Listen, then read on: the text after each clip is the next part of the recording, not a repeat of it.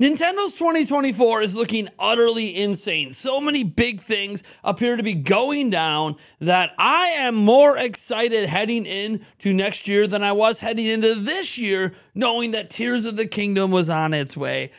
Oh man, this is so exciting. You know what? We're just going to get into it, but before we do, oh, it's not what you think. We're actually going to go over a couple of news stories quick because I want to make sure that we're keeping up to date with what's actually happening around. We got timestamps down below. You can skip to wherever you're interested in. The first one is about Tears of the Kingdom itself, the aforementioned game I was excited about coming into 2023. It piled up another Game of the Year award. This one coming from Edge Magazine. Now, I mentioned another because it's actually won around 30 Game of the Year awards from various outlets, including IGN, Game Rant, Game Informer, The Guardian, Giant Bomb, Polygon, and yeah, a whole bunch of others. Pretty exciting for the Zelda team. Congrats to them. Yeah, it's about half of the sort of awards that Baldur's Gate 3 won, but hey, you know what? It's at least getting awards, deservedly so. This next one is, well, I guess bad good news, if that's even a thing. So Ubisoft was hacked over the last couple of days, a big breach going in there, and it looks like Ubisoft was able to remove access from this bad faith actor before anything was taken. Reportedly, they were trying to get 900 gigabytes worth of data. They were targeting specifically Rainbow Six Siege, and while this might not seem like Nintendo related, it's just with the recent stuff going on, it would have been interesting if this data would have got out there and if there would have been any game data and future update data, and would these outlets that were grandstanding over Insomniac have covered that leaked game data, even though this included private user data that was going to be in this leak this time. So the leak isn't going to happen because they were unable to actually get the files because access was cut off before the giant 900 gigabyte thing could even finish downloading. But still, it's just a reminder that this stuff's going to keep happening. It's going to keep happening. There's too many bad actors out there.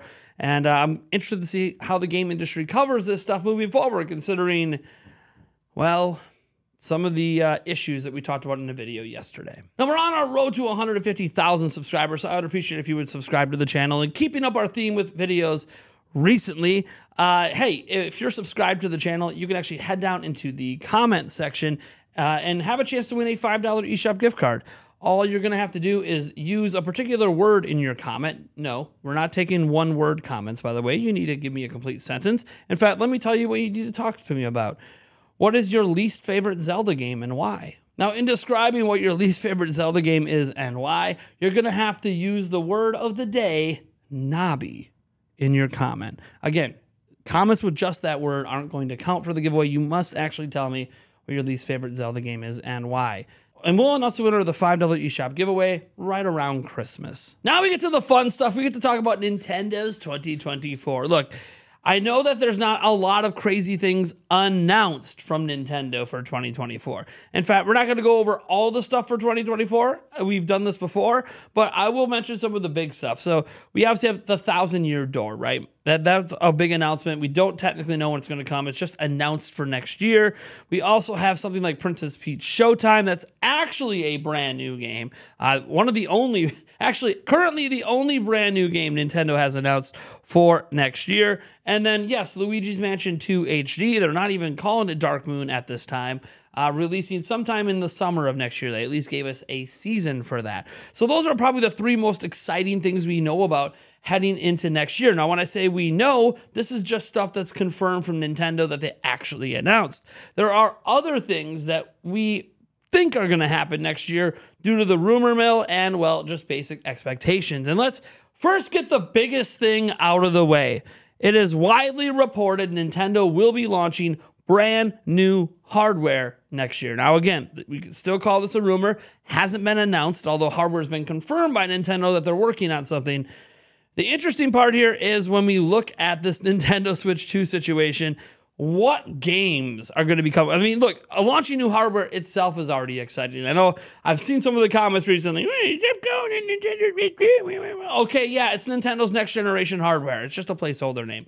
That being said, let's look at some of the stuff that's been rumored with it. One of the earliest rumors actually came from Andy Robinson, who put out there that he heard it's going to be launching with a 3D Mario game. Now, That's not shocking considering the last one we got was all the way back in 2017 and it sold over 25 million copies, the best-selling 3D Mario game of all time in Super Mario Odyssey. So the question is, what's this game going to be? Are they going to make an Odyssey 2?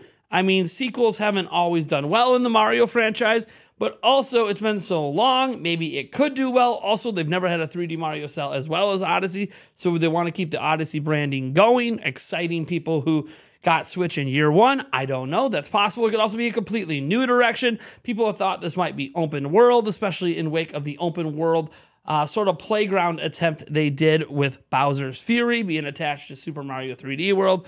So there's a lot of hope here for a 3D Mario game, and I would say it's a pretty safe bet. Nintendo essentially launches systems with either a Mario or a, well, Zelda game. And look, we just got a major Zelda game, and they don't really launch, home consoles with a side-scrolling Zelda game or a top-down Zelda game. So there's that. We just got a side-scrolling Mario game in Super Mario Wonder. So really, it's 3D Mario that's next up on deck, and that's what I would suspect is going to be the launch game for the system whenever it comes out. But those aren't the only rumors that we have for next year. What about another Zelda remake or remaster? Oh, you guys know we've been talking a lot about this stuff.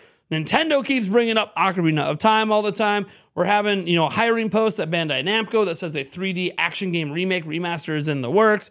That's like fact-based stuff that's happening. Then we have Zippo and others out there, the anniversaries and a whole bunch of stuff. And the fact that Nintendo themselves said they would actually, this is a few years back, they said their goal is to have something Zelda release every single year. So with that being the case, it should be expected that something Zelda happens next year. It could be another indie game thing like we got in the past with Cadence of Hyrule. Could be another spin-off like we got with Hyrule Warriors and Hyrule Warriors Age of Calamity. Or it could be something else entirely. We've got Link's Crossbow Training in years past, Tingle Games. Who knows? Chances are it's probably a remake or remaster. We had a remake technically with Link's Awakening back in 2019. Then we had a remaster with Skyward Sword HD dropping last year. So now the question is, what's this year? And we don't know. So we'll find out for 2024. Obviously, Tears of the Kingdom was in 2023. I'm really excited to see what this is, as it's highly likely to be coming. It could be a cross-generation title as well. That might excite some people. Maybe it's Switch 2 exclusive because it's that insane. We don't really know what's going on behind the scenes. We just know the rumors and reports and the speculations out there, and Nintendo themselves keeps bringing up Zelda, keeps bringing up some of the classic games like Ocarina of Time. So we'll just have to wait and see. Now, another rumor that has sort of fell by the wayside, but could really have prevalence next year was the Donkey Kong game. So that rumor spun up about 2.5 years ago, but the rumor stated, that they're not really even sure if it's a side-scrolling Donkey Kong game or a new one. Only that Nintendo is doing it internally. So it's not being made by Retro Studios. It's being, which I guess is a Nintendo-owned studio. You could say internal with that. But we know they're working on a different game we're going to talk about in a bit.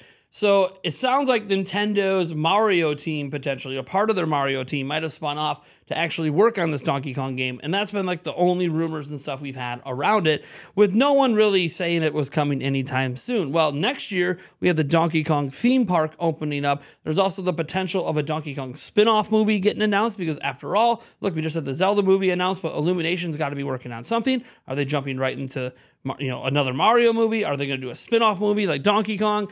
We don't really know there, so that's something that we'll have to touch base on at a later time. But with Donkey Kong getting some push next year with the theme park expansions, it's highly possible, maybe even likely, that even as soon as the February Direct, they could announce a brand new Donkey Kong game. Now, this would assuredly be on Switch, probably on Switch 2 as well, whether through backwards compatibility or just having an up-res port or something. But I'm just really excited to see what that is, and that's going to add to an already jam-packed year. And then we also have the expectation. This is the big, great expectation. Look, Pokemon, right? We got DLC this year. Likely means new game next year. Probably another remaster. Could be another Legends game, potentially. Could it be another BDSP type game? Could it be a Brilliant Diamond Shining Pearl? In case you guys didn't get that reference. Is it another Let's Go kind of game? Or is it the much expected to happen Pokemon Legends Kyurem or something like that? Because after all, Legends Arceus looked to be a pretty big success. It sold like 14 million as a single game release. They got to be very, very happy with that. And on top of that, it was widely praised. It's one of the highest reviewed Pokemon games in like nearly 20 years. So clearly you think they're going to follow that up with another one. So we'll have to wait and see. That could be what's announced next year. But people are expecting that to also be announced in February because Pokemon Day and the celebrations around that and the live streams they do for that often include Pokemon game announcements. So that is what we're expecting, although we don't exactly know what it's going to be, right? Probably not a new generation. It'd be a little strange if they went right into a new gen. That might be something for next year, but I don't know. Just throwing it out there that something's going to be going down and some sort of Pokemon game madness is getting announced in February. Then we have this one, and this one's also got a lot of rumors, but it's also an announced game. Metroid Prime 4. Look, whenever this game comes out, there is an opportunity for it to be a Game of the Year contender. And I am really curious if they're going to drop this next year. Look, there's all my personal sources on this that I've talked about in the past. It's just a couple, and I haven't heard from them in a while. We had Special Nick talking about how like there's segments, at least segments in the game that are extremely massive and open, reminding him of Halo Infinite, which is technically an open world game. Does that mean this is an open world game? Don't really know. What is known, though, is that Metroid Prime 4 has been in the work for a number of years, even if they literally rebooted development when they announced they were, like that was the first day they rebooted it, which clearly that would have been before them. It's now been in development for like 3-4 years. So it's widely expected we're at least going to see it next year, let alone could it come out. It still could be a 2025 game, of course, but a lot of things seem to be indicating that 2024 is when we should expect to see this game. Clearly had a lot of its development done on Switch, so I would not, it was also announced for Switch, so I would fully suspect it's going to come there. Could be another cross-gen title, but I'm really, really excited about that, and that just sets up what I believe is one of Nintendo's greatest years in gaming coming ahead, and that's insane. If we think about some of the amazing, 2017 and these massive years we've had, this is without even considering what other companies might be doing. You know, what's Monolith Soft doing? Are they going to drop a game next year? You know that their games are literally incredible. One of the greatest studio acquisitions in history, in my honest opinion.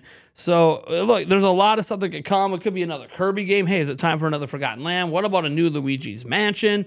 Those are also possibilities as well, but that's more so pipe dreams rather than current rumors and speculation that's happening on the internet. But hey, anything is possible, and it really does look like with this lighter lineup announced for 2024, you might go, man, with what we have announced, it's probably going to be a pretty weak 2024 until you remember Nintendo's likely launching a system, so a lot of things are just being sort of held until that system's announced, and then the floodgates are going to open, and I can't wait.